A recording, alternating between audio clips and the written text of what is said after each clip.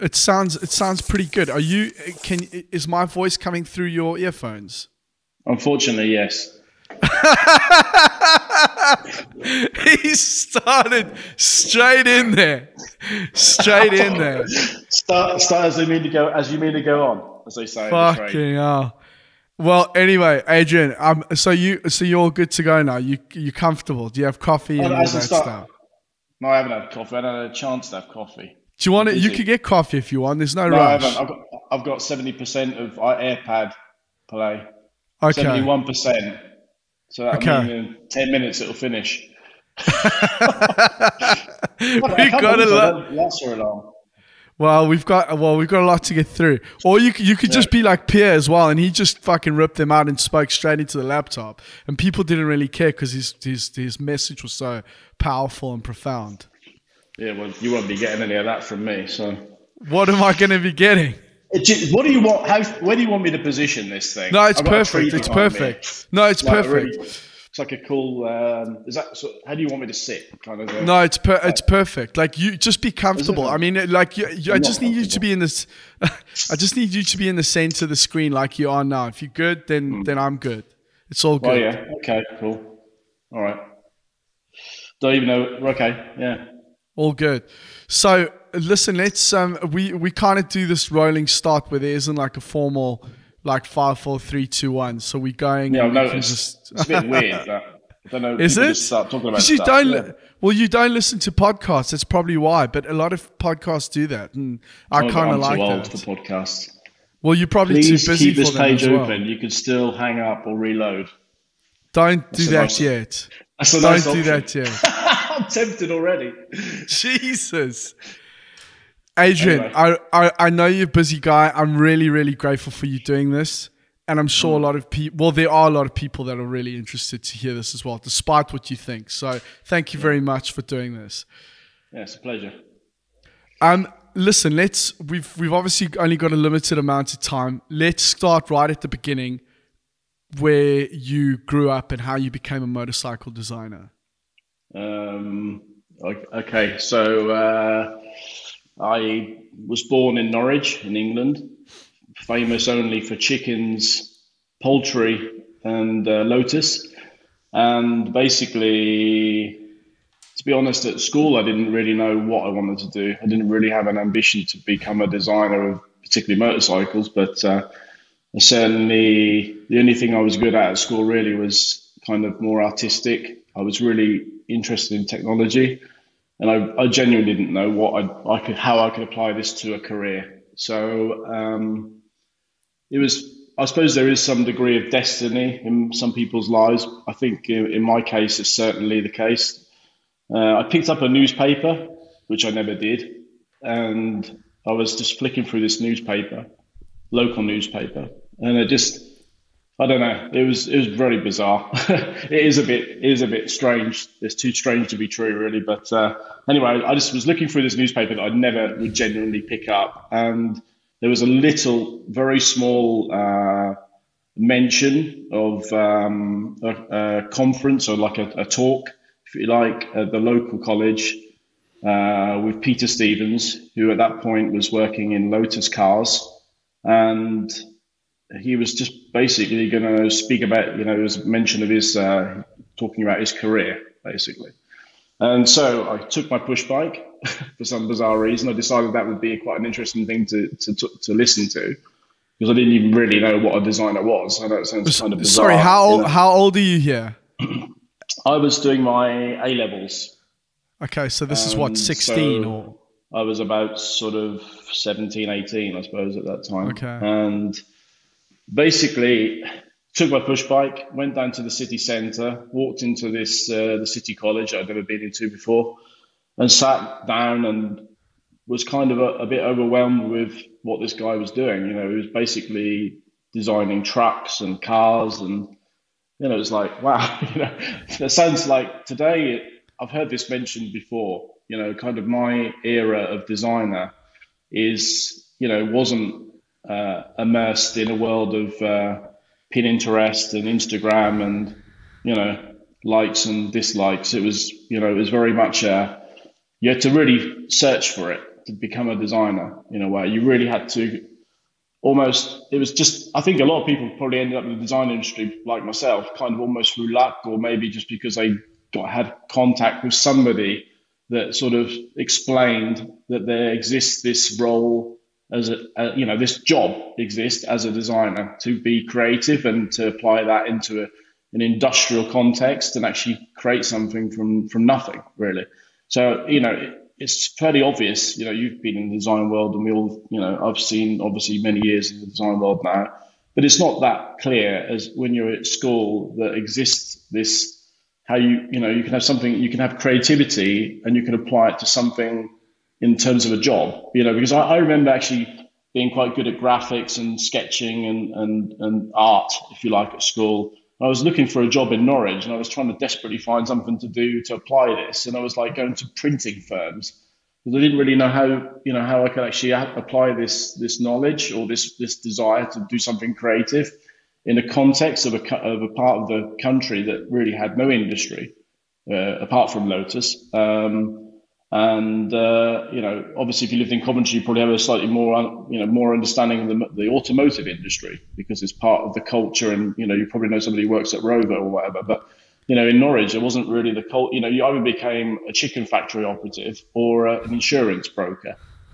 Which is the two biggest industries within that area of England.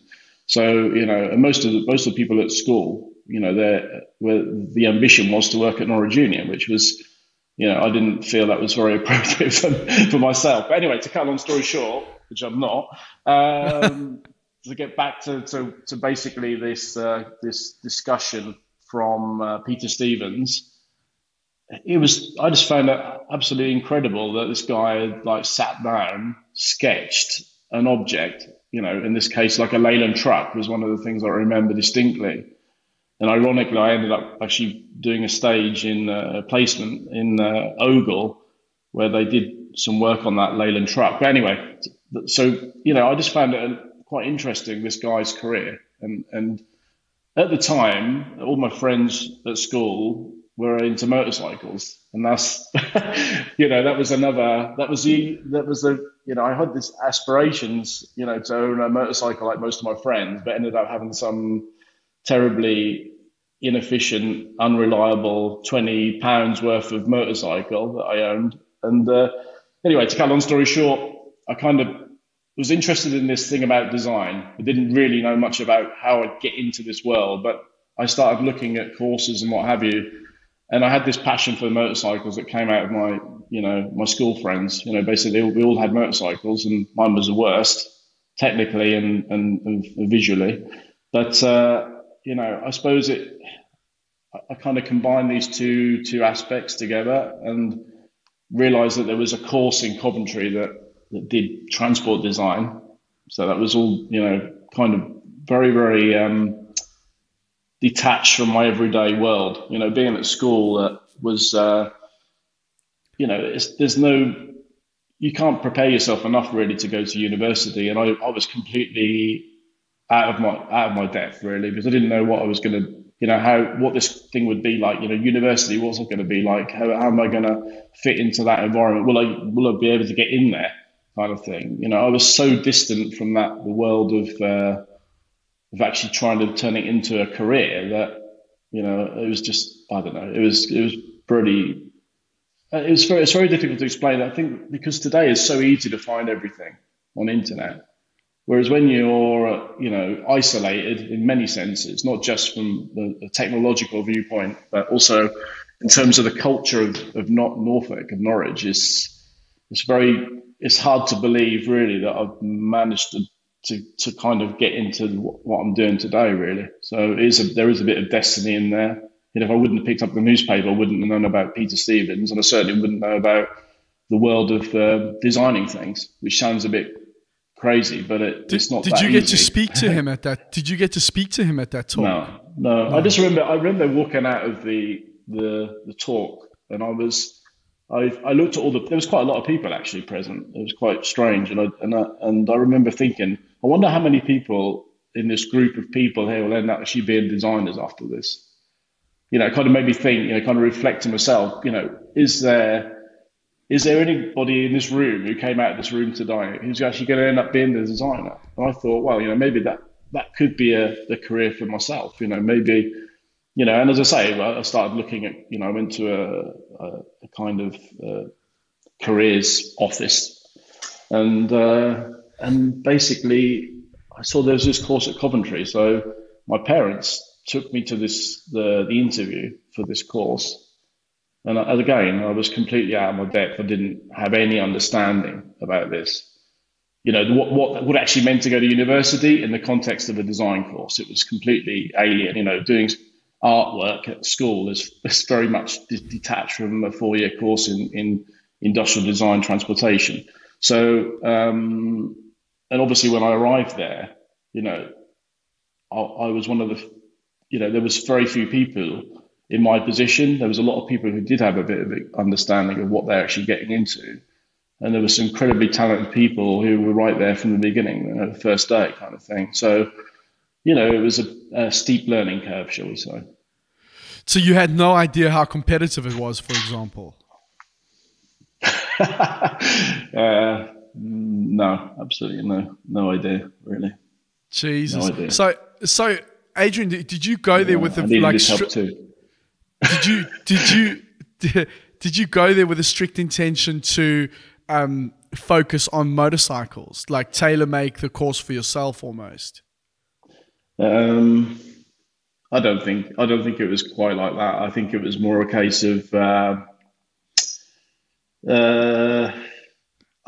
think there was some really good guys in there from day one, kind of thing. A guy who became a really good friend of mine. I think probably the most talented car designer I've seen in my career, at least. In terms of creativity. He was sketching better in the first days than I was after 4 years.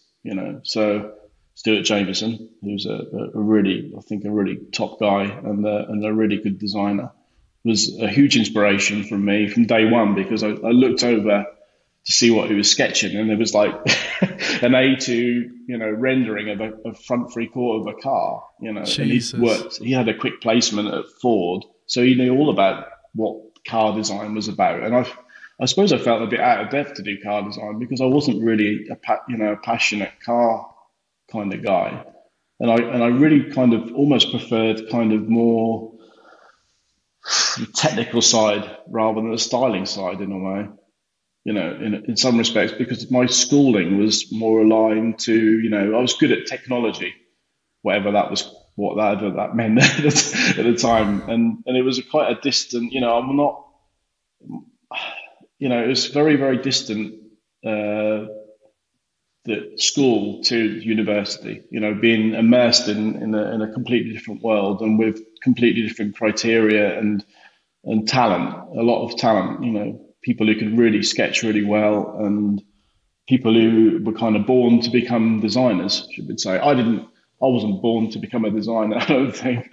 I'm pretty sure of that. I think I worked really hard, but I wasn't necessarily the best artist, or I'm certainly not the best artist, and I'm certainly not the best designer, I don't think, out there. But I really did put a lot of effort into my entire career, and also into my schooling. So I kind of try to fill in the gaps, in a way, in some respects, to make up for this. I wasn't born with a natural talent, shall we say. So, did you show an aptitude for art at all at school? Yeah, absolutely. But there's art, and there's people born to do art. I was good at art, but in the context of a school, which is a far cry from guys who are dreaming about being car designers from 7 years old or whatever. You some of the interviews you've done, there's people who, like, I don't know, their parents are designers or artists. Yes. My parents weren't artists or designers. My father drove a lorry for a living, so it's from a cultural viewpoint, I didn't have perhaps the same some of the same characteristics of some of the people on my course, if you see what I mean. So yes. Anyway, okay, well, actually, it's quite a bit emotional, actually, talking about this stuff. I don't know why. No, it should be though. It's good. Yeah, it is a bit weird. Anyway. So anyway, basically, so I turned up at Coventry, and as I say, the level of the quality of the people and the thinking and the desire, if you like, to become a designer was very evident. And in myself, I think I kind of had to learn that a little bit as well. I didn't feel that I had the same. I had a lot of. It was all new to me, far too new. There was nothing. I'd never seen really sketches of cars, if that makes any sense, to the level that I'd seen in the first day, kind of thing. So the only thing that you'd seen was that presentation of Peter Stevens at that point. Yeah. Wow. So that's incredible. So you got there and obviously felt quite out of your depth. Absolutely, yeah, completely. Yeah. So Adrian, what did you do to improve? I mean, without stating obvious, obviously you practiced, but I mean, you obviously got a lot better because you ended up going to the RCA in the end. Yeah. But I wonder, what did you? Were you just very good at balancing party and discipline, or did you knuckle down and draw every day? I worked really hard. I worked really, really hard. And I was very lucky in that I was in a house with a guy called Niall Hamilton, who's probably one of the best 3D modelers that I've ever met, and has worked with me occasionally when I was in MV, and was a really good friend, and he was in the same house as myself, and he had a very determined drive. And the other guy who was in the house with me was Stuart Jameson, who I mentioned previously. And really, I mean, having those two guys was a real, really made the difference, I think. Because if I'd have been with other people, I think I'd have probably been less focused. Because these guys were really good, they were good from day one. But Niall Hamilton did illustrations in motorcycle magazines, did an amazing, and stuff like that. He had a really good ability, and Stuart Jameson had a very, very good ability to sketch. He was probably the best. Some people are like born artists. I wasn't at all a born artist. So having people around you that are really good, it sets your goalposts a bit higher, for sure. And I was pretty determined to do well as well. My parents, got in debt for me to go to university, and also RCA. So, it's kind of for respect for what they offered me in a way. I did put a lot of work in. So, yeah. Well, I mean, so that whole notion of show me your friends and I'll show you who you are, sort of thing. I mean, that very much applied to your time at Coventry specifically. And I think when you talk about destiny, that's it sounds like everything up until that point just really the circumstances were really good. I mean, obviously you put in the work, but you could have ended up in a room with in a house with anybody. Yeah. I mean, that's pretty incredible. How many people were in your year at that time, Adrian? Do you remember? I don't remember the exact number. I remember RCA. But are we talking 50 or? No. Are we talking 50? A lot less. I think about 25, 27, something like that. The numbers went up exponentially after I left, I think. Same with RCA. It was insane. I mean, I think when I studied there in 2005, I started, and they had already well surpassed. Only 10 years after more me. Like 150. Well, when did you were there in 95? Yeah, I think I started RCA at 95. I think, yeah. Is that right? So, Adrian, tell me about the application process for the RCA. Like, what point did you decide, okay, I should probably go on and do this other thing? I don't know. That was another bizarre kind of. I suppose I built a degree of confidence with my own ability. By the end of Coventry, I'd kind of got to a level that was probably more than my expectations, and I don't know. I suppose the RCA was almost like a guarantee in a way to get something more out of the career. And I was so lucky to get in there because you know, on a purely artistic level, I don't think I was, you know, there's some really, really talented guys who've gone through RCA, and to be honest, especially then, there was 11 people or whatever. So to get into there was, I don't know. They obviously felt that there was something in me that I could develop, for sure, because they, you know, the RCA is not just about the best people in the world, you know, going through the best school in the world, as it was at the time, probably, in the terms that there wasn't many other courses that offered that level. So, but I think it was more of a case of what they saw in you as an individual to develop in that 2 years. And, you know, I think I did that, you know, over the 2 years. I think I worked very, very hard in RCA, and I did a pretty incredible project in terms of the complexity of, you know, I did a full-size motorcycle and a set of levers. That was a pretty big undertaking as an individual, and I got incredible amount of help from, in particular, Ken Greenlee and Les Allen, who's a model maker there, well, a tutor, but a really good model maker. And, you know, and Ken Greenlee, as I say, was, you know, I wasn't sponsored, so my parents had to get in debt to go there. So again, I felt I had to do my best job, you know, in a way. So, yeah, so Ken Greenlee really helped me out financially, and also in terms of the assistance to do the project. So, you know, basically I did a full-size clay of a motorcycle, and I got shipped off to the middle of Letchworth, Hitchin or whatever, to work with some really cool guys called Gordon. I did write these down because I think it's important these people are mentioned in a way. Gordon Addy, who's actually became a model maker at RCA afterwards. And take your time, Adrian. No, I just wanted to say that, you know, our industry specifically, I mean, at least in car design, not that it's possible to always credit everybody, but there's so much of you know, like rock star guys getting up and going like, I fucking did this. No, yeah, exactly. And it was like a single man operation. It's a bit weird for me because it's quite emotional, because you know, it's a bit weird because it feels like, as I say, I wouldn't have been able to do it without these guys, really. Didn't think it would go quite like this evening, to be honest. But it's a bit well, you were weird. hoping to abuse me. I thought you were going to be. I thought it was abusing well, me, but I guess. But I genuinely feel a bit different about the whole thing. Talking about it, it's quite. It's quite heavy, actually. It's a bit bizarre. Because it wasn't like I feel really like you know, talking about my parents and that, they went in debt for me to go to RCA, you know.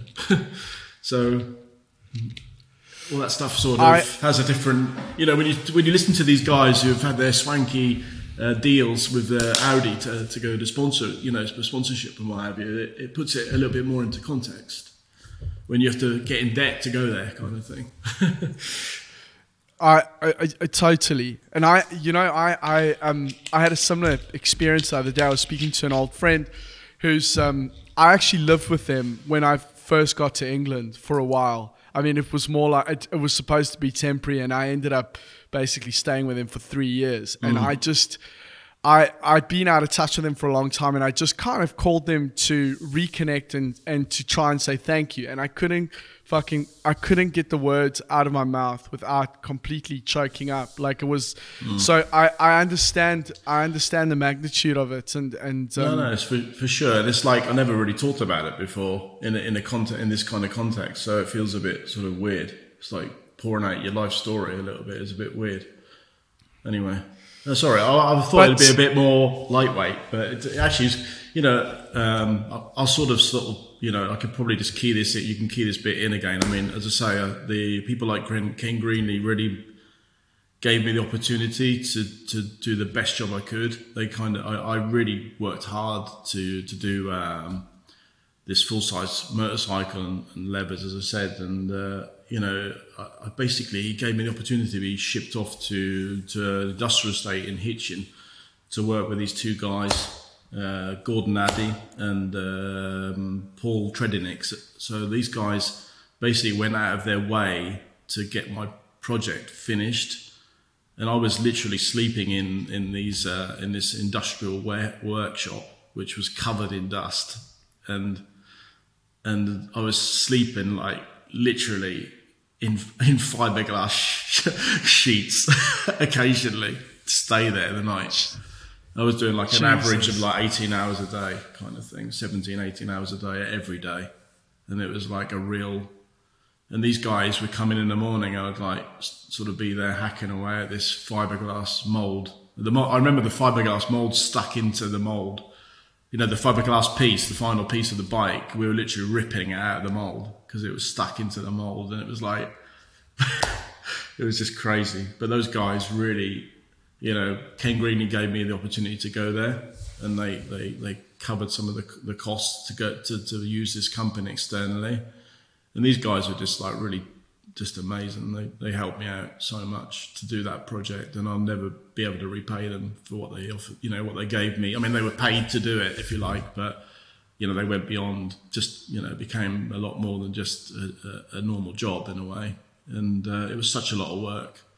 And you know, it was, I remember, you know, Les Dallin, the guy, one of the tutors, absolutely amazing guy, really nice guy. And he came out and kind of modelled in, I had like this binnacle at the top, and it had to be modelled in the inside surfaces in the clay, if you see what I mean. So it was all done in you know, full size in clay, and it had to be remodelled. And like in an afternoon, he modelled in all these, you know, inner surfaces of the clay that had to, you know, so I had the outside surface done of the clay that the mould was taken off it, and he modelled up the entire inside of the surface to take another mould off it to make the internal part. And it was like, Jesus. You know, stuff like this, it's like, it goes beyond, you know, that stuff there, you remember always when people help you out in your life, you know, that level.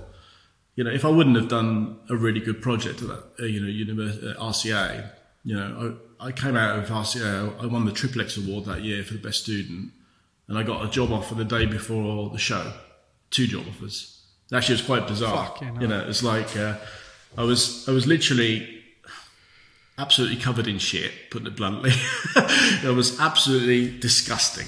I rolled this bike finished into the RCA the day before the show, and I had to dress this mannequin.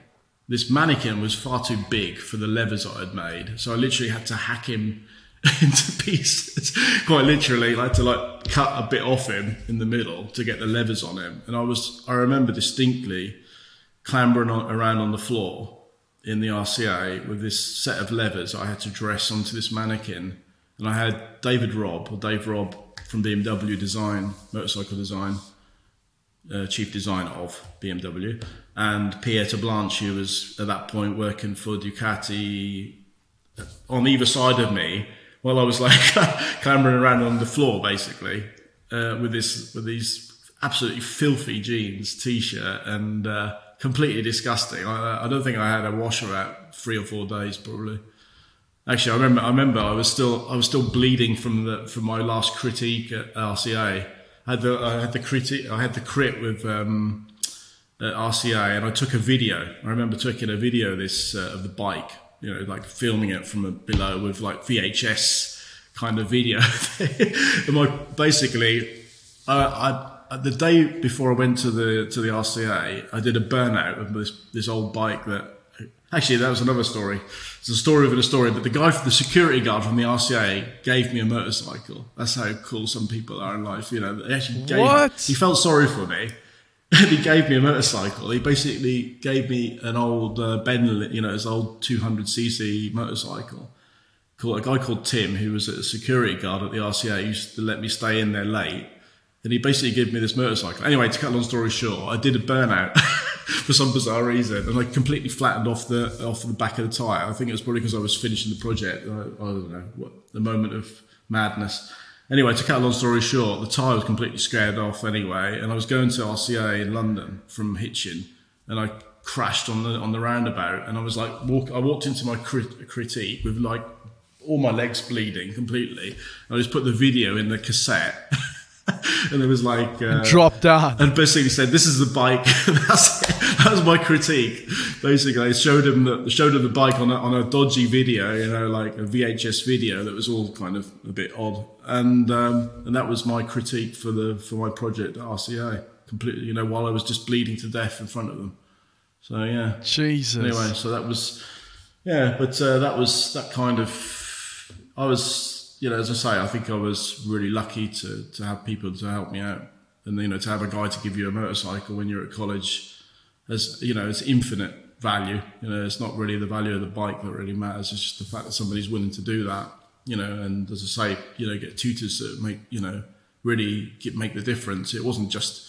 Ken Green was a really nice guy, but the fact he actually believed in me that much to help me out to get that project finished to a really high level was like beyond what I could have hoped for, really.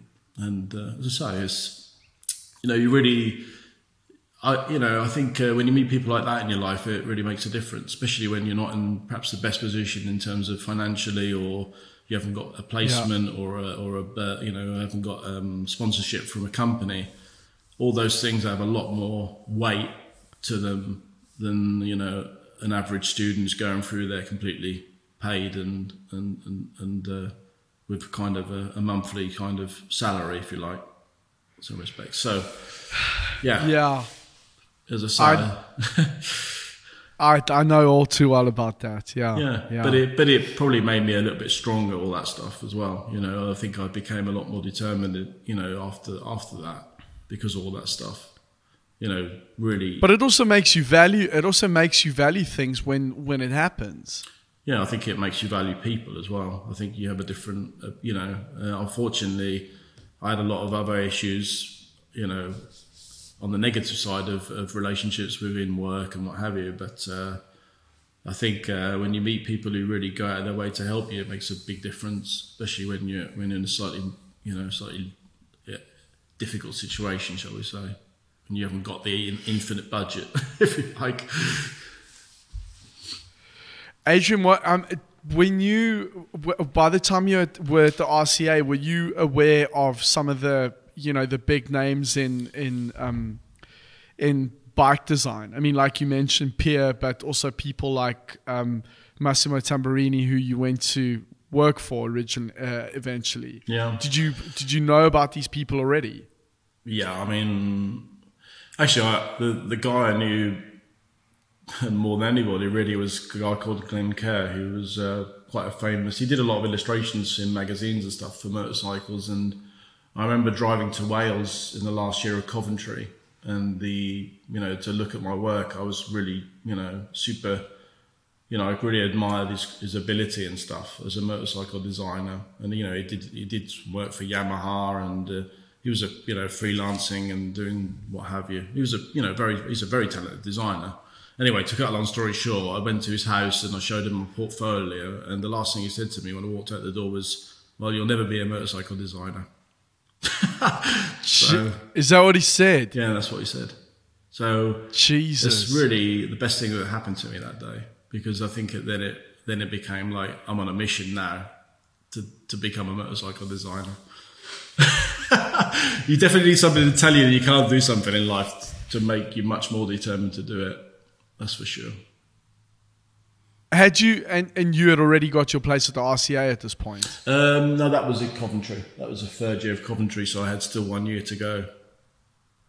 And that just put fuel on the fire, and you just doubled down on what you were already doing. I had a particularly bad third year because I was living in a terrible house in the third year of Coventry, and it was a particularly bad year as a whole. So I had everything to prove in the final year of RCA kind of thing. Of Coventry, should I say. And, and having that as well kind of just added a bit more stimulus, shall we say, to go beyond what I really thought I could do. So I had a very difficult third year of Coventry. It was particularly bad for me, and for various reasons regarding the school and the course and everything. It was a very difficult year to get through, and I had everything to prove in the final year, and I'd just been told that I'd never become a motorcycle designer. Where by this point, obviously, I wanted to be a motorcycle designer, so I really had to push out the boat, shall we say. I was lucky in a way. I had a placement at Ogle Design, and I met a guy called Nick Talbot who worked at. He was, you know, he really gave me a bit of encouragement and certainly put me a little bit back on track and stuff. And he'd worked in the motorcycle world. He'd worked at Seymour Powell for a while. So, I mean, you know, I kind of had a bit of hope that I could do something better in the final year. So I really, as I say, I worked really hard, and that's the result is I got to the RCA afterwards, and then from the RCA, as I say, back to where I was in the conversation 10 minutes ago. Basically, I had Pierre Blanche and Dave Robb offering me a job even before the show opened, and that was like, yeah, but I've got this to do, so I don't want to talk about that at the moment. You know, I was far too focused on getting that bike finished and presented, and I didn't really care about getting a job really at that point. In some respects, you know. Oh, did you not? Were you just detached? In a sense, I was so focused on getting that, you know, the levers on the mannequin and getting the bike presented, that, to be honest, the opportunity to have a job was almost like irrelevant, really, at that point. In some respects, it's fucking outrageous. The mental state that you can get yourself into in these moments. I was really focused. I mean, I was working so many hours a day to get that bike finished. I mean, it wasn't an easy ride, shall we say, to do a full-size bike, and it wasn't, you know, I worked with a company called Frank Thomas who did the levers with me, but I had all these panels all over it, you know. I did, like, it was basically I did a bike you know, associated with armor, you know, a suit of armor. If you imagine a guy on a horseback in the medieval times, I kind of assimilated that to a motorcycle, because, you know, like, a motorcycle is an object with a person on it, and then it's very much a graphical thing, the guy with the levers on. So I wanted to go a little bit beyond that and do something where it became something almost like one kind of visual language between the rider and the motorcycle, which I still think is an interesting concept. And that has already been done in medieval times with a horse and a knight on its back, kind of thing. So I kind of used that as an inspiration. And I think it was quite a cool idea to go beyond just a graphical connection. Adrian, do you remember any of the guys that were with you at the RCA at that time, like peers, contemporaries? There was some really good designers at the RCA, and, you know, obviously one of the guys who made, without question, the career that, you know, probably the most enviable career is Gordon Wagner, who was there, who was now head of Daimler. So he did he was a really nice guy as well. And, like, you know, I knew he would do well within his life, because he was pretty confident about what he was doing. But there's some really good, Steve Cridgens, who worked at Lotus and now is at McLaren. Hugo Nightingale, guy works at Jaguar. I know Hugo. Yes. Yeah. I mean, the world's quite small, and you know, there was some. Then the guy, the head of design for Audi lighting, Cesar Mortada. You know, there was some good, and then also the guy who's now head of Alfa Romeo. The Italian guy. Yeah, you told me. Alessandro. His name isn't that Romanos. Alessandro. I don't know. I wrote it down because I thought I'd mention him. But, you know, people. I mean, that's some of the people I can't really remember. But there's some, you know, pretty important names already in there. And obviously RCA has got a wealth of people in the industry now who've really made the difference, kind of thing. So, but you know, that in within the 2 years I was there, that was some of the people I remember, and they were pretty good there. So it was obvious they were going to make a good career for themselves. Adrian, tell me about your move to Italy. Oh, yeah. Well, basically, I mean, yeah. So for the third time, I'm going back to having the two guys offering me a job. I really, obviously, I always look at it a bit like this, and I've said this many a time. You know, you make decisions with your heart or your head, kind of thing. And so, if you look at all the, you know, the financially benefits, learning a new language, all the rest of it, it would be obvious to go to BMW. But if you're just like, I went to like a dealership to BMW, and they weren't in the same position. They weren't in the same position they are today in terms of what the brand image was in some respects. And I went to a Ducati dealership in London, and I just looked at the bike and thought, you know, if I can have the opportunity to learn something from this guy, Massimo Tamburini, then it makes more sense, and that's very much it doesn't make any sense to go to Italy from a financial viewpoint, certainly. From a lifestyle viewpoint, maybe yes, but, it was I'd already decided that I wanted to go to Italy anyway. I had the idea that Italy would be a great place to experience and having the opportunity to work with Pierre as well. All didn't quite pan out as expected, shall we say? Because well, what happened? Can you tell me a little bit about those first days at? It was Cagiva that you went to first. No, originally, yeah. I mean, the company was in a sort of transitional phase in a way. It was like Ducati was being sold off at the time to TPG Group, the American group, and MV Agusta was a brand that the Castiglione family had purchased, but it wasn't being utilised at that time. And then the projects that we were working on initially, the first project I worked on was a Cagiva 750 naked bike, which ended up becoming the MV Agusta Brutale. So that was the first project I worked on. But so, basically I saw kind of MV Agusta reborn.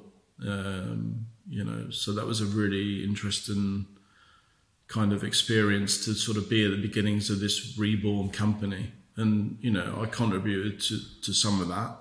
I worked on the Brutale project. I'm quite proud I gave the name to that motorcycle and the sketches and stuff. And so I was quite, but then I left because there was some bizarre requests from a contractual viewpoint that I didn't agree with. That they wanted, to non-disclosure agreement, but many things went a bit after a year and a half of being there. And I kind of thought I'd invested 6 years of my life to become a designer, and I wasn't willing to sort of not work in the motorcycle industry for a non-competitor kind of contract. So I decided to leave rather than sign it, kind of thing, basically. And so I just moved up to up the road to work in Benelli which is like half an hour away from where I was living, to work in San Marino. Previously, I'd moved company to Benelli Motorcycles, which was had just been reborn as a brand. It's Italian's oldest brand as well. So I kind of worked. I was kind of lucky. I just worked on an MV, or the beginnings of, and I had to leave the project, which was terrible from a psychological viewpoint. But I had the opportunity to join Benelli, and it was an amazing experience to work in a company of 50 people, very small company, but I had a lot of freedom and a lot of trust. I was really lucky to find the company owner just gave me so much trust, basically.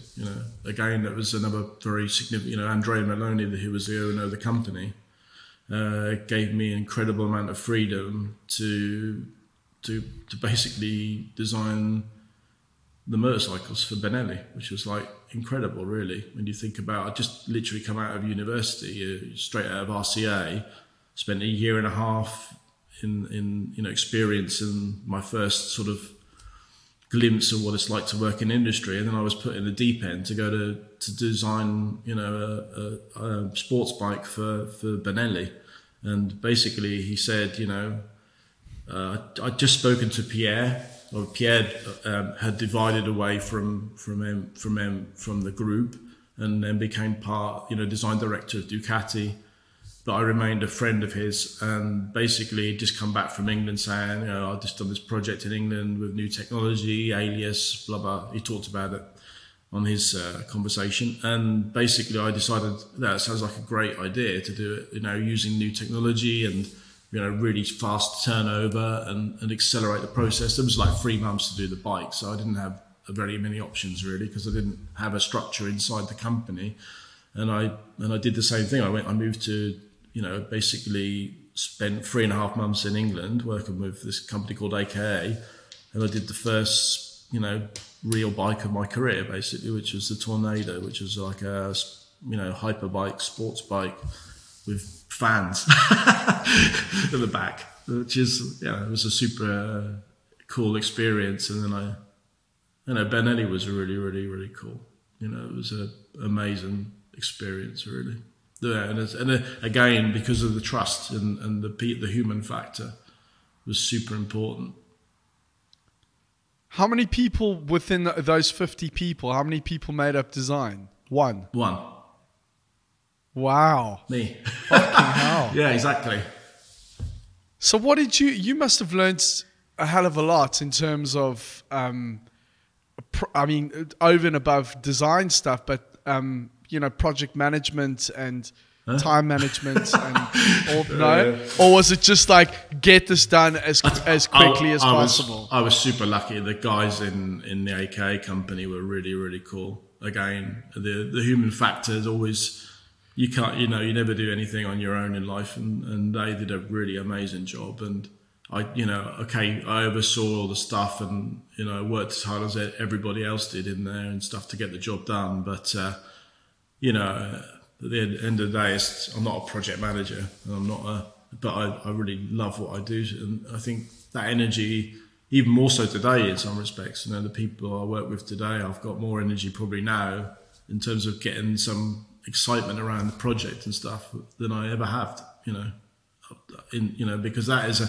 skill, you know, as important as being a good designer. If you get other people on board with that kind of emotive aspect, I think it really, really adds a lot to the project. There's something that goes beyond just doing the job. You know, it is a very personal thing, design, but I think you can kind of transmit an energy around a project that gives it something extra sometimes. You know, it doesn't always happen, obviously, but, you know, in the right context, in the right people, it really does make a difference.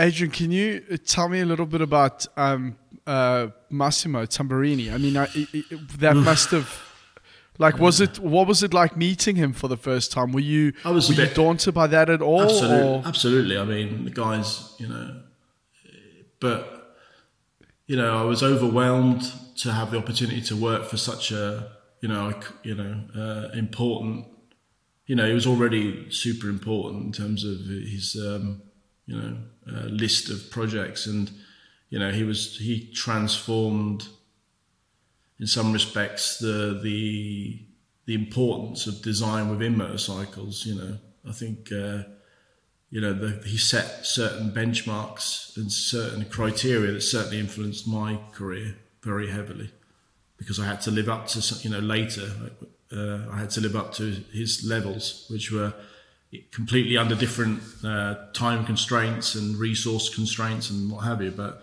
he set very high benchmarks, and he had he was a very talented guy. You know, unfortunately, from I really hoped to learn something from him, but somebody like Tamburini isn't somebody who sits down and teaches you how to do things. You just, like Pierre said exactly the same thing. You know, that in a way I had a very conflictual relationship with him, I think. And I think Pierre did as well in some respects. I think there was a degree of... Yeah, I think he did as well. Yeah. But I think if I was less talented and less driven, I probably wouldn't have the conflicts, if that makes any sense. Again, you would have just been... Right. You know, you would have just accepted the situation and gone, yes, sir, no, sir. Yeah, it's a little three bit. bags full. Yeah, well, not even that really, because I did that as well. But, you know, it was strange. I think, I find there's a lot of, I don't think pleasure is the right word, but there's a lot of satisfaction, perhaps, if you can give something back to somebody else. You know, even if it's just talking about a piece of work or something like that. I think with Tamburini, I think he actually wanted to give that bit back, if you see what I mean, which is a shame, right, because he had a lot, really, he was a very talented guy with a lot of sensibility more than anything. You know, he wasn't a designer in the sense somebody who sketches, and as Pierre mentioned, he's somebody who just had a really good eye, putting it bluntly, and was very driven to do the best job he could. You know, there wasn't any limits, there wasn't any criteria of timing. If it overran, then it overran as long as it needed to be. And unfortunately, you know, today it's not possible to do that more often than not. But he was very, very lucky to find the support of somebody within his life to allow him to basically demonstrate the best job he could achieve regardless of budgets, regardless of timing and the resources. And he did an amazing job. You know, he had a really good eye on him. He was good at copying as well. He was good at taking things from other people as well. You know, taking the ingredients from a lot of different designers or other people, other projects, you know, influenced his work.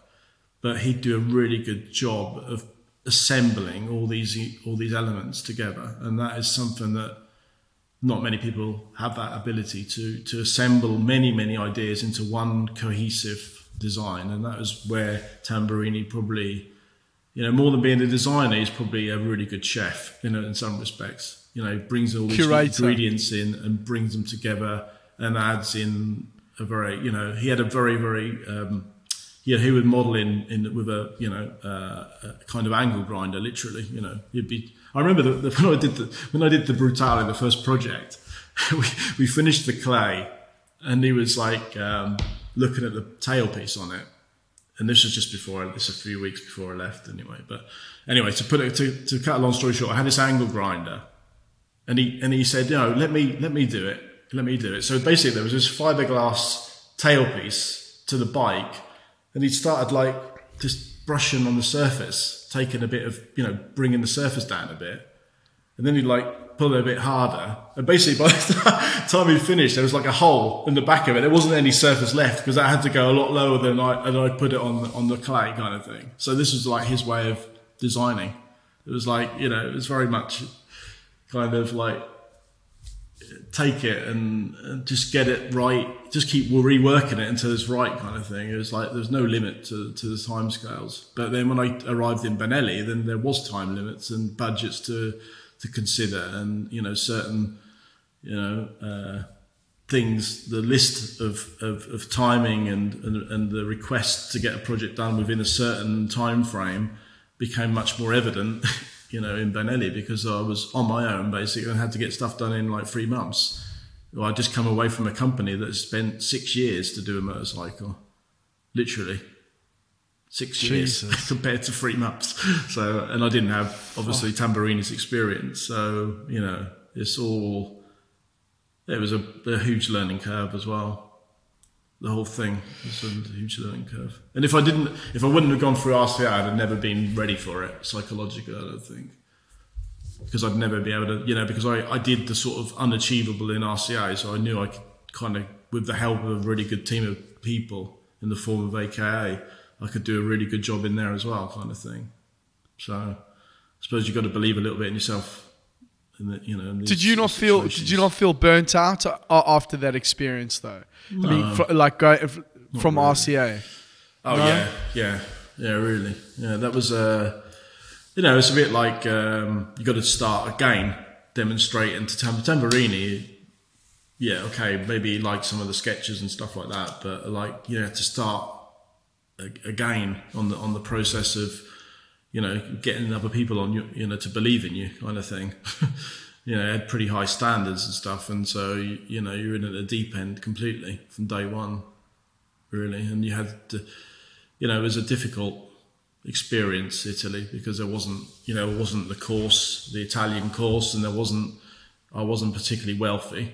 I had, you know, my parents, as I say, covered a lot of the costs of my RCA, but I went to Italy with like £100 kind of thing. Literally, I didn't have any money at all, so I was literally, you know, every month was a real struggle, you know, because I wasn't earning a really particularly good salary at the beginning of my experience in Italy. But you know, they had basically another thing, they gave, you know, they lent me a bike to use, kind of thing, as transport. So I was going through the winter, I like crashed into you know, I came off the road about 4 times in the winter because I was living up in the mountains, and unfortunately without a car to use, I was using a motorcycle, and so occasionally I'd slip off the edge of the road into a dike, kind of thing. Next to the road. Fucking hell. Yeah, so it wasn't an easy. It wasn't like a dream. You know, it was a dream job, but in a context that wasn't particularly dream worthy. You know, I wasn't living in a villa. You know, in the middle of some paradise, Italian paradise, shall we say? So. Yeah. So what happened? What happened at Benelli? Yeah, Benelli, well, what happened is, I turned up there, and as I say, they gave me an opportunity to work on their new range of motorcycles, which was really. But no, sorry, why did you end up leaving there? Because basically, primarily it was only because of one reason. Benelli was being sold off because the company was in a kind of, it was kind of bizarre. They had the strategy to sell a 900cc sports bike alongside a scooter, and there's such an abyss between the two projects that a dealership that sells a scooter isn't necessarily the dealership that sells a 900cc, 37,000 euro superbike. And, it was a bizarre kind of business model. And the owner of the company's father, who was basically funding this activity, said, enough's enough, putting it bluntly. So we have to sell the company off. So they sold it to a Chinese manufacturer. And I kind of thought, I don't know if it's really right for me. I've really enjoyed the experience of Benelli. I've had an amazing, I worked in the racing team, and I did a naked bike for them. But I really didn't feel that it was right for me to carry on under different ownership, if you like. And so I went back to Tamburini. It's like never go back to an ex-girlfriend. It was never go back to Tamburini. I did. So I went back to Tamburini, and basically he said, promise me the earth. And again, it didn't last, unfortunately. I stayed in MV, but the things that were promised and the things that were said weren't necessarily respected. But for some bizarre reason, I kind of kept hanging on in MV. I felt that there was, I don't know. It was really bizarre because when I went back, I'd been to Benelli, and I'd been away for like 3 years. I went back to MV, and they hadn't done anything new since I'd left. And I was thinking, it's like 3 years they've been working on. What have they been doing, kind of thing. And I'd done like 2 projects, a superbike, stuff like that. It was really bizarre. But at the beginning, I kind of believed it would work, and then I sort of hung on, and eventually Massimo Tamburini left MV when Harley Davidson took the company over. I think he felt a bit under pressure to align to programs and align to timing plans. He'd never worked under the real sort of normal kind of criteria within his life. So I think he found it quite difficult to kind of be obliged to do his work within, primarily for me, that was the main reason. I think he was in difficulty to work within parameters in a way, because he'd never done that within his career. So that was one of the main reasons, I think. Maybe I'm wrong, I don't know. But he decided that it would be better to leave MV Agusta. And then I took basically the role of design director from him, So, and I held that role until I left last year for about 13 Yeah, because you were, in the end, you were there for like 20 odd years or something. A bit less than that, but yeah. In total, probably about 16 or 17, yeah. Too long. But it was, MV Agusta is an incredible brand. And I was, I was really lucky. I think I was, okay, commercially, MV Agusta is a very difficult brand to it's very specific. It's a small niche brand.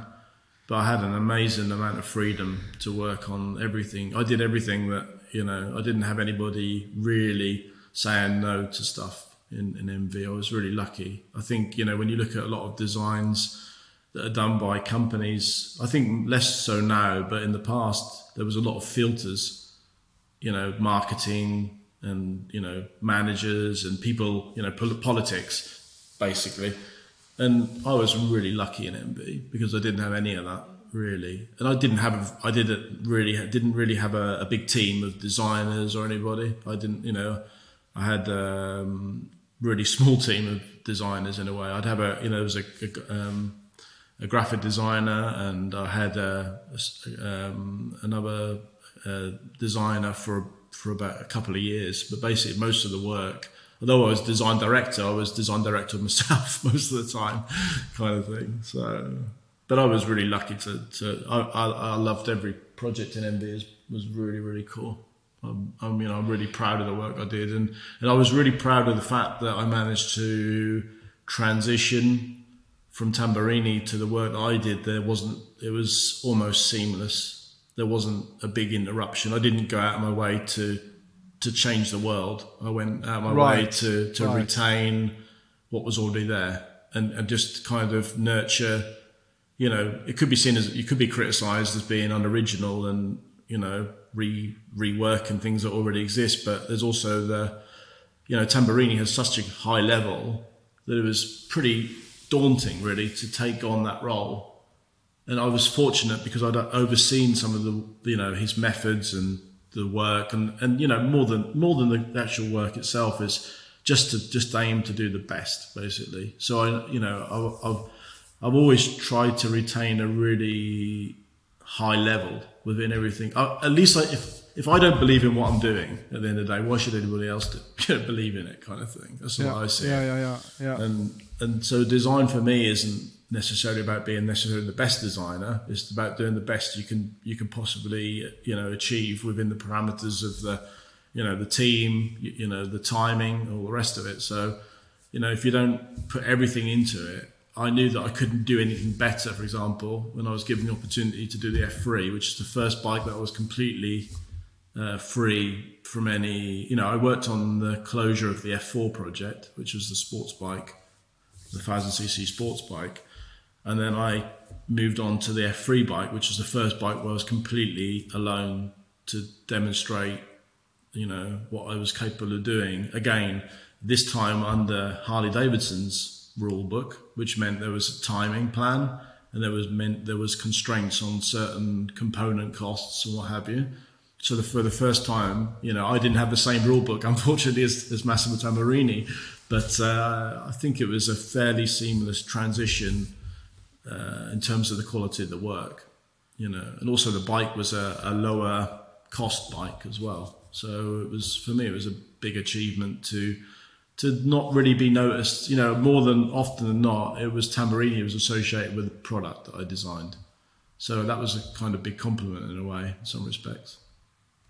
It's a huge compliment. I mean, as I said to you on the phone before, like I'm not really a big bike guy and I don't really know all that much about bikes, but the F4 specifically and I mean, I guess the F3 you could put in that category as well, is just, it's a piece of art. It is like a Ferrari or almost on two wheels. And I think that if you talk, you mentioned that it's not necessarily about being the best being a best designer, but it's about doing the best job that you can do within those parameters. That is being a good designer, because being a good designer is managing those things as well. So it's a huge thing to be proud about. But can you just tell me a little bit about the F4, because I know for the most part it's a bit like a 911. It hasn't changed that much in that period of time. Well, I mean, the F4 was the original F4 was done in like the mid-90s, wasn't it? It's the first one. I think it was 1996. I think it came out, if I'm not mistaken. 1996, 97, something like that. Anyway, around about that period, early or late 90s. The project itself was, there was a first version, which is a really lovely piece of work, and it was there was an assembly of many ideas from many designers. A bit of all the designers who were working at Royal College, the CRC Design Studio at that point, had a contribution to that. So basically, you could see it as a list of people and a list of parts they did. Again, with the assembly of Tamburini, and there was some really it set he designed the 916 Ducati, which was a very is the 911, if you like, and now you see it as a Panigale or whatever, but there's still the DNA of the 911, the 916 within that. With the F4, Tamburini didn't want to change anything on the F4 at all. But at the same time, Claudio Castiglione, who was the owner of the company, did want to make some changes. So I mean, it was very limited with the F4. That I worked on the restyled version, and you would not believe the amount of arguments just to change the exhaust section at the back from round to square. Basically, Claudio Castiglione would insist that I keep pushing for these different exhausts because he wanted to differentiate the bike somehow or other. And he wanted the exhaust to be kind of more angular and a bit more aggressive at the back. And there was things, there was some ergonomic things that changed the proportion of the bike, so that you had more space to sit on the bike, because the original F4 is very, very beautiful, but it's very, very limited in terms of using it as a sports bike because there's very little space to move backwards on it in a sort of prone position. So I mean, there was some ergonomic things, and we had to change the proportion of the fuel tank and stuff like that. But we changed everything on that bike. Everything, from the headlight, but everything remained the same. It was a 911 in some respects, and it was probably the right thing to do. But on some, obviously it depends on how you see it. Some people see that as a cop out, in a way, and some people see it as a very even. It's very nice when you see the bikes together, because you realise how really quite different they are in terms of the treatment of the surfaces. But there's obviously some parallels. There's the shape of the headlight has got a more there's a lot of energy went into the headlight of the new F4, for example, and and stuff. The details were different, and it wasn't. It was a different era. There was a gap between the two bikes, and it just felt like it was a real struggle. It took forever to do that bike. But how did you navigate that tension? Because you've got the owner of the company. Oh, it was terrible. Essentially, really what bad. Is your... Because basically I had, in some respects, the F4 was the kind of, not just a project in some respects. It was also something very, very deeply associated with Massimo Tamburini. Massimo Tamburini was the design director of MV. But it was also in a moment very critical because he was on the border of leaving the company if things didn't work out how he wanted them to, in a way. So it was it went on a little bit beyond just being a problematic project, shall we say. There was a lot of work done, and there was a lot of work kind of destroyed as well. It was really psychologically, it was a very, very difficult period within the company, and it was a miracle that we managed to get the bike out when we did, really, because it was literally made and then destroyed and then made and then destroyed on numerous occasions, and if there was anything that had anything new to say on it, it was almost condoned, from the outset, kind of thing. It was very, very, very difficult and impossibly difficult as a project, but it was again another learning curve. You've got to see always, there's a lot of negativity in something like that, but you also have to sort of see the positive aspect of what you learned from that experience, in a way, not just as a designer, but as an individual, in a way. Adrian, if we look at something like that, or let's use the F3 and the Brutale, for example. Like, those are two very different design languages.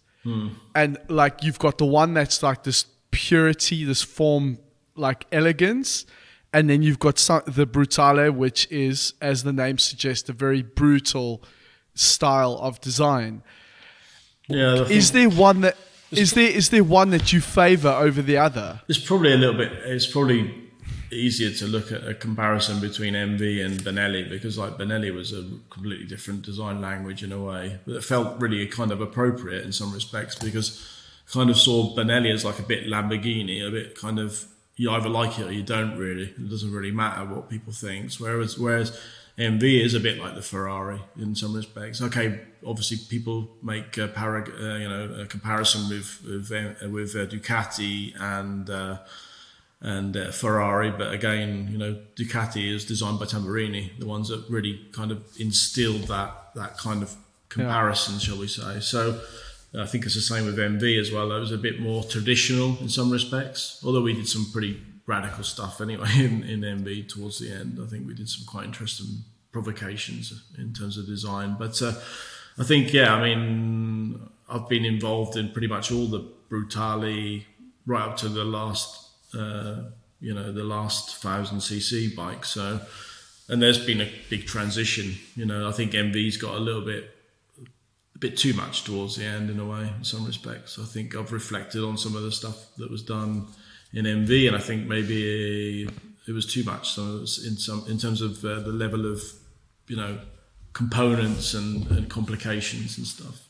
But that comes out of compromise as well. MV Agusta is not it's not a huge company, and it has certain restrictions on certain aspects of carryover parts and what have you, like all companies do. So in a smaller company, the freedom is great, but sometimes that can go against you a little bit in terms of what the company's willing to pay for in some respects. So, but I mean, I don't know if I really responded to the question in some respects, but for sure, I think a better comparison is some respects is Benelli and MV. Benelli was one thing, okay, and MV had a different rule book, and I tried to stick to that as much as I could, really. Always injecting something a bit new into the equation, but trying to keep some of the values that Tamburini put down initially, some of the foundations, which is, I think, the right thing to do. Definitely, but I think, if we were to use MV in recent times, the MV example, like something like the Super Veloce and the new Brutale, those two things are unmistakably MV, but the design language is still quite different. Right? Yeah. The one's pretty restrained, and the other one is quite aggressive. Yeah. Is there I wondered if you enjoy doing both, or is there something that you favour over the other? No, the Super Veloce was a really cool project, and it happened really quickly. It's a beautiful, beautiful bike. Yeah, I think it's particularly the original, the Serie Oro version, which is like the Gold Series version, which is the correct coloration and all the details were exactly like I love MV, and I always much preferred MV to be a lot more sober than they are in some respects, because when we presented like the F3, silver red with some bronze gold detailing, that's it. There's no graphics on MV. You don't need all that stuff all over it. And then unfortunately that isn't always the case with MV. And again, when I did we worked on the Super Veloce, it was red and silver with some nice gold detailing, and for me, that's what MV should be. It can't be, because the company can't just sell red and silver bikes, unfortunately. But if it was down to me, they would. But unfortunately, it isn't down to me, or wasn't down to me, should I say, past tense. But that for me is what makes it MV. The coloration of a vehicle. Kind of gives it, particularly with motorcycles, because every colour's got its association with a brand. You think about Kawasaki as green, like blue is Suzuki, and then you think about Ducati. If I ask you what colour is name me a brand that's red, red motorcycle, you don't think of anything else apart from Ducati, really. So the colour is pretty essential to what the identity of the vehicle is, but also the purity of a red and silver bike really lends itself to like an F3 or a Super Veloce. But then, MV has just taken a slightly different route now, where there's a lot of graphics on the bikes. Many graphics. Too many, perhaps. It's, even when I was working there, and this is, for some bikes it works, but I prefer the kind of purity of what I consider to be an MV is red and silver with some nice subtle detailing and very little graphics. But if you look at the current range of MV, which is work that was done when I was there, it's not just purity, if you like, in terms of graphics and stuff. The temptation, especially with non-designers, is to they want to see more action in the design language. And the thing is, with a bike like an MV, or if you were to compare it to cars, for example, the proportion is going to bring so much drama to the equation that it doesn't need all this extra shit in the in either the surfacing or the graphics. Yeah, absolutely. And I'm also very much of the mindset, and I love restraint in design. Yeah, restraint is hard work though. It's a lot harder. No, it's very. It's a lot easier to add in a few details. I'm the master of details. Exactly. So. Yeah, well, that's the thing. I mean, it's like this additive design, which I think is something like Lamborghini's gone down. I mean, and it doesn't have to do that, but it's like you're constantly adding more shit to this thing, and you just how can you say this message in 3 lines, as opposed to 10? No, I get it completely, and I think actually I've been involved in some interesting projects in this new, since I've become since I've left MV, I've worked on some projects that really have made me sit back a little bit and actually reconsider what I'm doing every day. Because when you're in a company, there is a bit of a tendency, I don't know if other people would agree with me who work in the industry, but there is a bit of you go into work in the morning, and it is a bit of a routine. It could be a new project you're working on, but there is this tendency to look in the box of bits. And I'm not just talking about, physically, but like the box of bits that's in your head, to say that's where we're going to start from again. If I think about motorcycle design as a whole, to be honest, it's the same rule book and the same ingredients as it was 20 years ago. And now we're entering, finally, a kind of a moment of transition within, obviously the car industry as a whole, but the motorcycle industry and dare I say, urban mobility, whatever, which could be encompassed 2-wheel design sort of thing. So for me, I've really, literally is the first time I've sat back and actually reflected a little bit about what I'm actually doing every day. And because I've had to do that through other projects, and it's been the most interesting kind of period in terms of my design career, because one, I've seen from a slightly different perspective in terms of the projects I'm working on currently, and also I've seen it from a slightly different perspective because I'm forced to rethink what I'm doing every day. And when you're in a company, you do have a tendency to kind of go in the same, it's a bit like there is, Control C, Control V kind of thing. It's a bit that you rework stuff. You don't sit back and actually say, why the hell am I doing this thing every day? Why am I sketching this vehicle? Or what context is it going to have tomorrow, this vehicle? Is it going to be the same as, the motorcycle industry is completely conservative, and we're basically designing motorcycles for a population that's completely moving away. The biggest problem with Harley Davidson is the fact their clients are dying off, basically. And so, you've got to see things from a slightly different perspective now, because the motorcycle industry has to go somewhere else now. Be it the powertrain or be it the person who you're designing it for. So, it's been an interesting period since I've left MV. It's been a somewhat different way of looking at things, from a design perspective. And it isn't to say that I still have all the ingredient, all the things are the same as before, but you have to think about it a bit more than when I was in MV. It was a very much I was still working with the same ingredient. I designed, in 1995 when I joined CRC, I designed a motorcycle that had a treadless frame, a combustion engine, a rear swing arm that was single-sided, and had a headlight that was either a rhomboid or an inclined circle. And after 25 years, or 20 years, I was doing a motorcycle with a treadless frame, a single-sided swing arm, and that can't be right.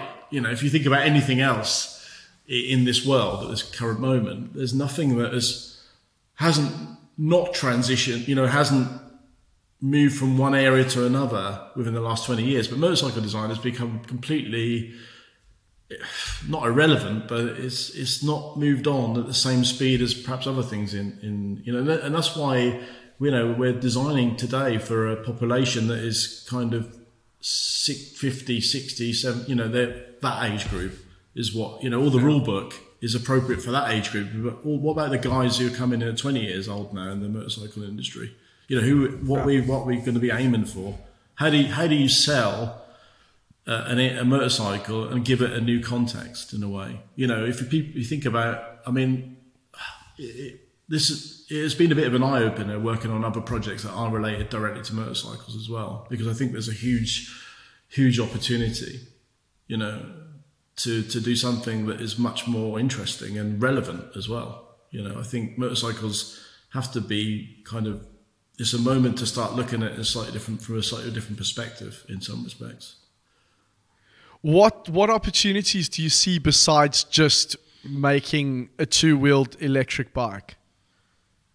Well, I think just saying it's electric allows you to do something that isn't necessarily, the packaging is going to be different, and as I say, the context is going to be different, I think, and who you actually appealing to. An MV Agusta is appealing to a certain type of potential owner. It probably got a bit more money in the bank than the average. It's not aiming at sort of a 18-year-old. This kind of thing. Maybe the 18-year-old would like to have a motorcycle, but maybe not. Maybe it's probably more interested in iPhone 13 or something. So how do you capture that? The motorcycles for me is always the thing I've loved about motorcycles in my life. It's something that I never got bored of as an object, because the dynamics of riding a motorcycle are very unique, and it's a very kind of you're involved. It's like people have the same emotion towards cars, but with a motorcycle, it's very much a three-dimensional experience in terms of when you're on the bike, the whole visual, the whole feeling of riding a motorcycle is quite unique in terms of the dynamics and the satisfaction it gives you, being it in the context of a racetrack, or be it in the context of going through down a beautiful road in the middle of a valley or something.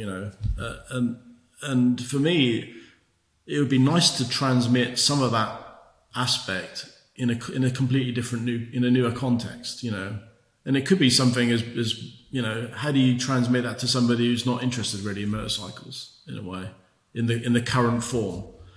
That's a huge challenge for the industry now, and it's a massive challenge. And the car industry is much more on the ball in some respects, because they have a bigger resources and probably have look at every time you switch on the television now, there's a publicity for an electric car, at least in Italy. I'm sure it's like that in Germany now, or most of the world. You switch on and there's you're forced into this new mindset.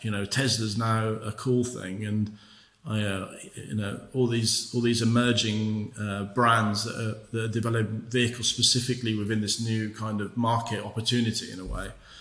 It's impossible to think of, brands emerging from nowhere to create really, quite dynamically interesting and technologically advanced vehicles just that emerged out of nowhere, suddenly. And within the motorcycle industry, maybe there's not so many players emerging, but there is people who are doing the same thing in the motorcycle industry on a much smaller scale. And if when you see a bit of that, it makes you realize that there's a huge opportunity to go beyond what we're doing currently in terms of design, in terms of how you see how you perceive a motorcycle. It's actually, and as I say, I think this has been the biggest eye opener for me leaving MV, is that there's quite a big world outside of MV in some respects. There's a huge opportunity to do something. I think this is the best period of my career to do something new within two-wheel design, shall we say. And not just because I've left MV. I think everybody's got the opportunity, if you see what I mean, to do something different now. We have to. We're obliged to. That we can't carry on. I often think about my son races like mini motorcycles, little 40cc 2-strokes. But when you put that into context of his life, it's completely irrelevant that he's racing around on a 40cc 2-stroke engine motorcycle. It doesn't fit into anything within his life, you know, in a way. So, you know, taking that forward, how do you sell a combustion engine motorcycle to a 16-year-old these days? It's not so easy, perhaps, as it was 20 years ago when I loved, you know, looking at noisy 2-stroke engines and stuff. So, you know, you've got to put it into context. And I think it's a huge opportunity, I think, for the industry and for designers to do so, to express something new. And obviously, you know, it's more than just an electric bike. It's more than just putting some electric batteries with a motor. It's giving a completely different context. You know, actually saying that something, you know, it can go beyond, it can become something else, this vehicle. It can be something new and can have a sense of position within your life that isn't perhaps in this, you know, motorcycles in Europe are leisure products. But in a lot of the world, you know, they're not leisure products. They're a way to get to, you know, their mobility, to get around cities, to move around cities and go to work on, kind of thing. You know, and maybe they're becoming, you know, leisure products in some emerging countries. You know, so I mean, I think it's a very interesting moment for motorcycle design, because it isn't motorcycle design anymore. It's something else, perhaps.